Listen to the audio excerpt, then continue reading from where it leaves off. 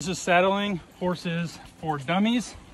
Have your pads up there, throw your saddle up, make sure that it's nice and square. When your girth comes down, it's going to come down right underneath their shoulder, right there. Next thing you're going to want to do is reach right under here on this and get it a little bit tight, right? Just so that it's ready to go. Let's see, a lot of people go to the back cinch, but what I like to do is actually go to the breast collar. Run it through this ring here.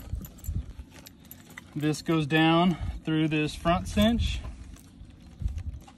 Boom, boom. Now you get the back cinch. Run that up a hole. That is saddling horses for dummies.